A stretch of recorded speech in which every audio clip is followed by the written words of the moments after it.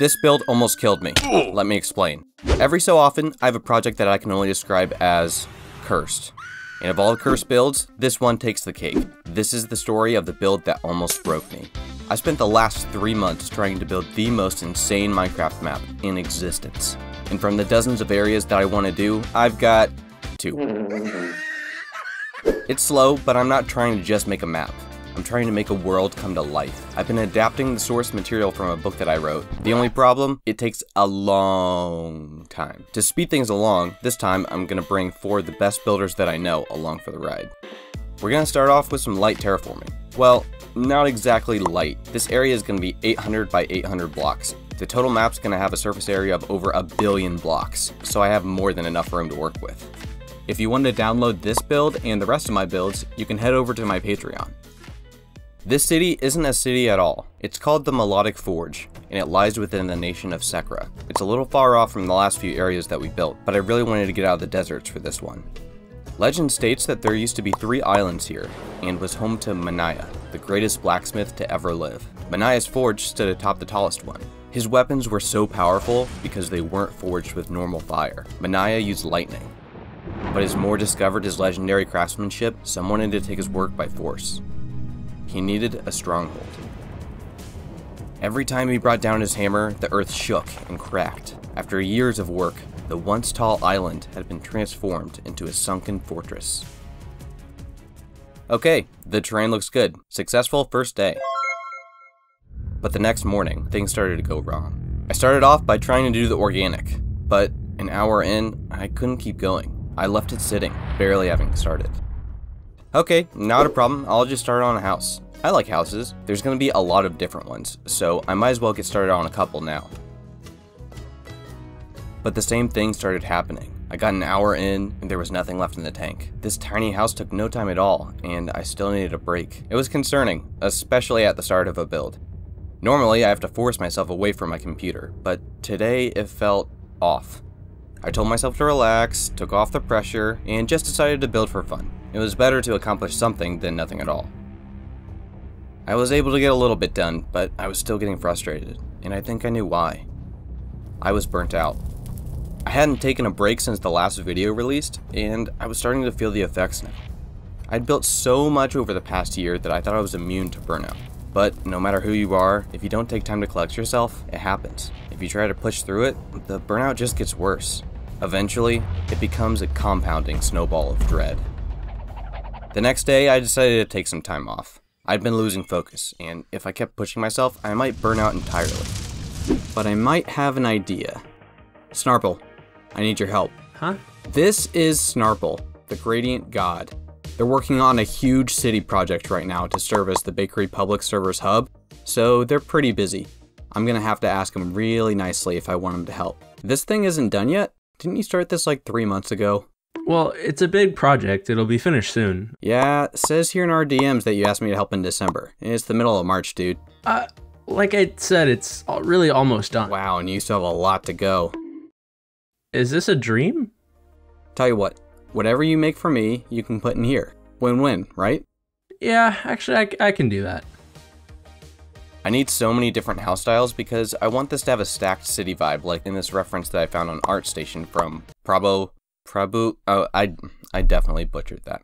Shovel had already made a couple of small sample houses for me to go off, so I used sections of these small huts he put together. I started with this larger building in the reference image. It's got these cool sectioned outdoor shades that wrapped around the build that I wanted to try doing. I decided to use pretty dull colors as well, with only small hints of blues and orange, because the villages play more of a supporting role in the build, and the focus would be on the large structure that Shovel had already planned. When making the second house, I mainly reused and edited sections from the buildings that already existed, sort of just filling in gaps. Alright, looking pretty good. You'll probably need to make a few more, but these should be enough to get them started. And I think I have just the spot for them in my project. Speaking of which, looks like I'm almost done. Yeah, I'm gonna die before I finish this project. I touched some grass, went shopping, and scored this awesome new monitor. And I slept for more than 5 hours. It was nice. And as the time went on, I finally found a new direction. It was like a switch had finally been flipped back on. Instantly, the fire was reignited.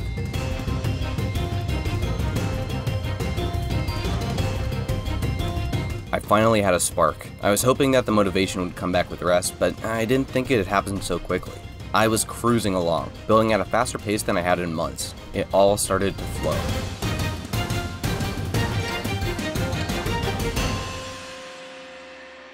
The Great Hall is the main community hub for the Forge.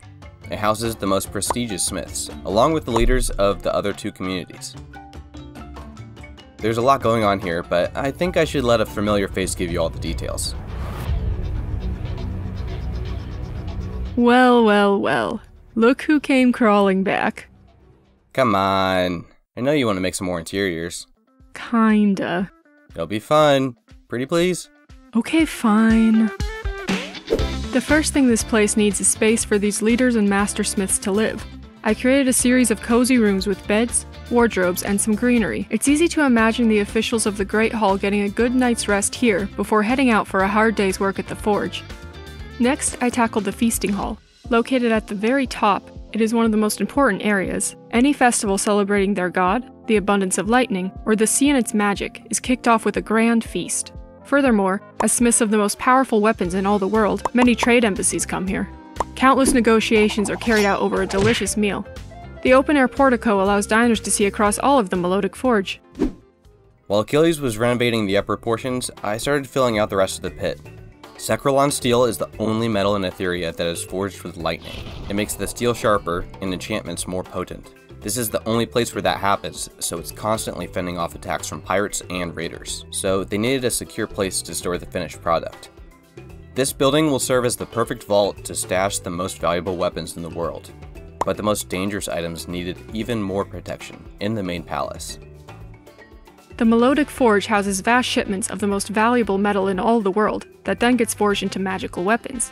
It's basically a giant, shining target for pirates and raiders looking to get rich quick. But as the armory shows, any would-be invaders are biting off more than they can chew. The people here are well equipped to defend their precious crafts. As the day went on, I started to feel off again.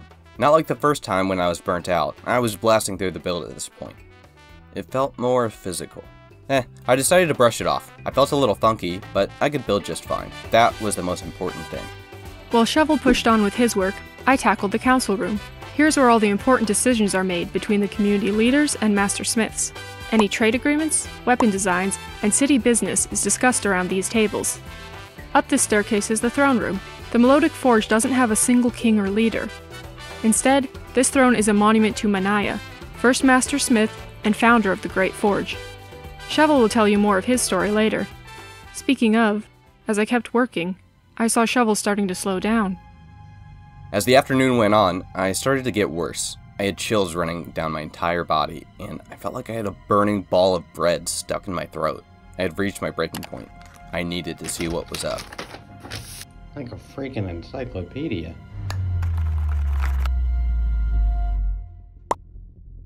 Well, that's not good. Maybe this build was cursed. I had never gotten COVID before, and now I get it on a 30-minute Goodwill run to buy a new monitor? Unbelievable. I'm never going outside again. I told Achilles what was up and ended early that day. Thankfully, they were able to keep knocking things out while I was bedridden. Welcome to the Commons, the heart of this community.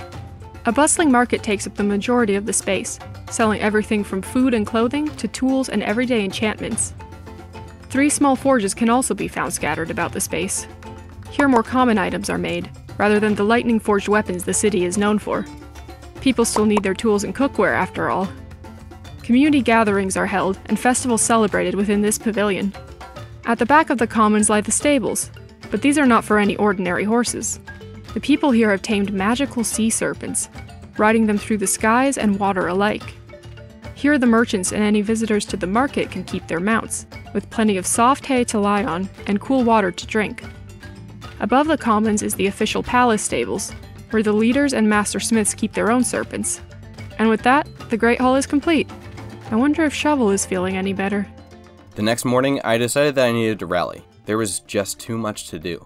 I still had the 3 burrows to build, along with the centerpiece, a giant serpent organic. I was gonna push through this. Stupid? Maybe. Reckless? Definitely. Worth it? Unknown.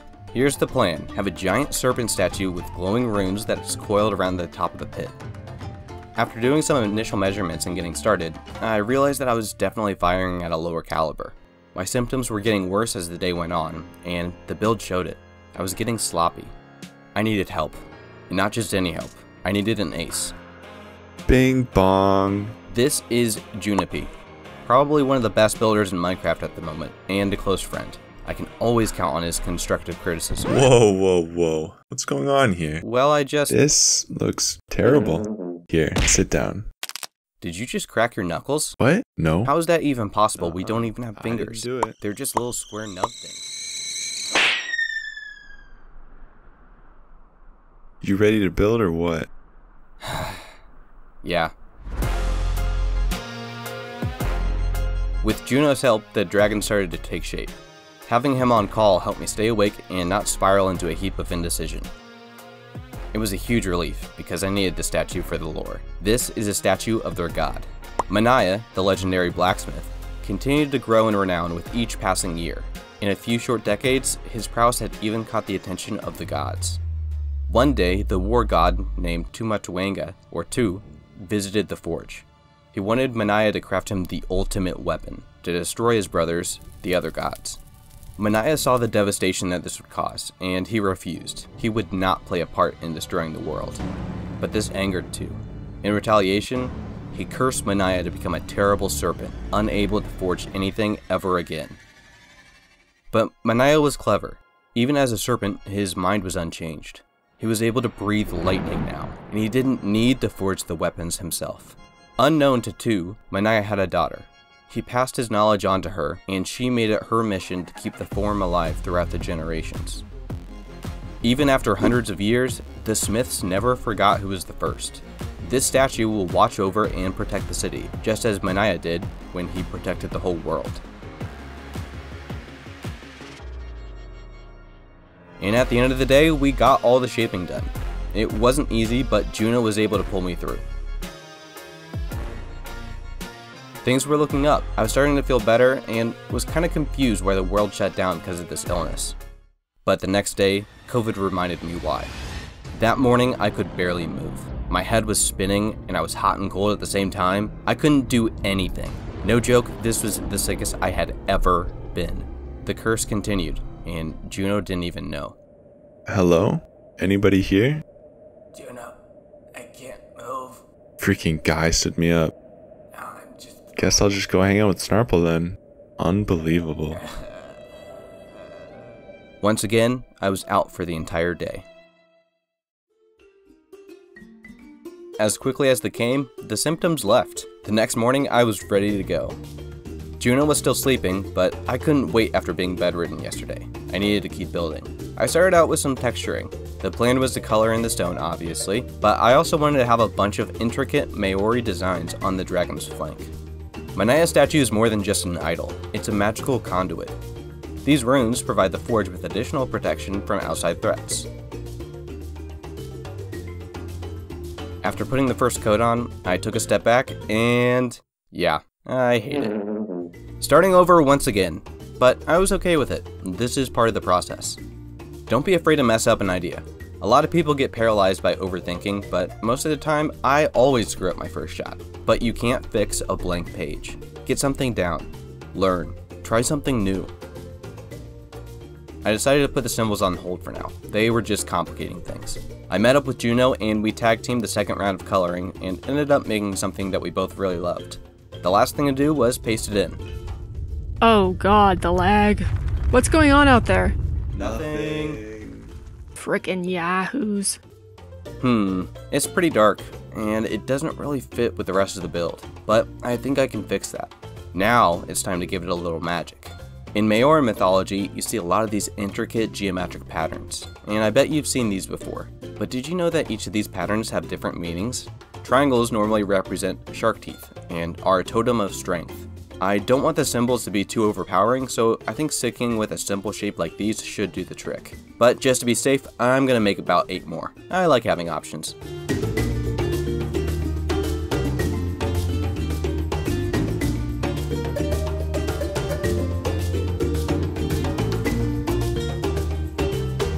Alright, this looks really cool. It's finally starting to look how I imagined. After 10 grueling days, I finally felt like I was nearing the home stretch on this one. I wasn't done yet, but I could finally feel the light starting to shine on this build. I bid farewell to Juno and started on the last leg of the journey, making the 3 burrows. I love these buildings that Snarple did. They're perfect. But I can't exactly fill this place with the same 5 buildings over and over again. That's a little too lazy. I spent the morning of day 10 whipping up some more structures, taking bits and pieces from the previous houses and mashing them up to go from this to this. Ah, there we go. Let's plop them in. The first of the 3 areas is called Smithborough. It's located in the pit itself and is home to all of the smithing families. The original descendants of Mania are nobles, and they live in the Great Hall, but the rest live out here, practicing their craft and passing it on to their descendants. This method is definitely faster, but it comes at a price. Look at this. What a freaking mess, man. If I don't clear these out afterwards, I think I'm gonna give Achilles an aneurysm. It's not fun, but it's gotta be done. The next borough is called Enchantment Bay.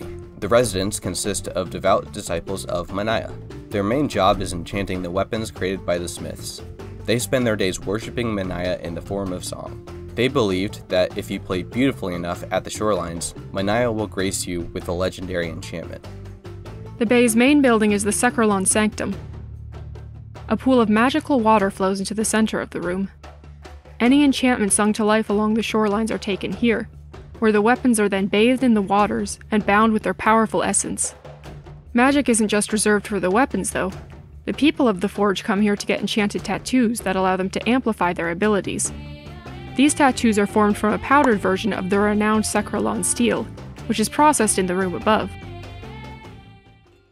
Finally, there's the Mercantile District. After the tools have been enchanted, they're ready to be packaged and shipped out to the rest of the world. This is one of the most heavily guarded areas in all of Etheria. Raiders love trying to get a free boatload of Sekralon steel.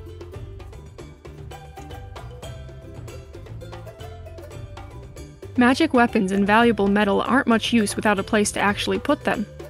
This large building provides plenty of storage space for the valuable goods that power the forge. These bottom floors hold the raw ore and processed metal of Sekralon steel. Above are piles of crates and boxes packed with the finished tools and weapons, ready to be sent out. With the cities complete, I remembered that there was one final building that I had forgotten: the forge itself. I wanted this to be an extremely intricate piece, so I brought on my friend Vahan, who specializes in detailing. Vahan came up with this crazy gradient and beautiful details for the main portion, and ended up creating a base that fits in perfectly with the rest of the build. And as I finished up the upper portion, the build quickly reached completion. As the last block was placed, I breathed a huge sigh of relief. I love building, but this one was a struggle. But that's okay. This isn't supposed to be easy. If it was, I doubt I'd want to keep doing it. This build was a test, a crucible. I may have faltered a few times throughout, but I was able to recover thanks to the help of my friends. Building is not easy. It's not always fun either, but it's worth it. I'm confident that no matter what I'm going through, or how challenging an obstacle, I'll be able to push through it with the help of my fellow builders. They're the greatest superpower. Make sure you go follow them on their accounts, and thanks for watching.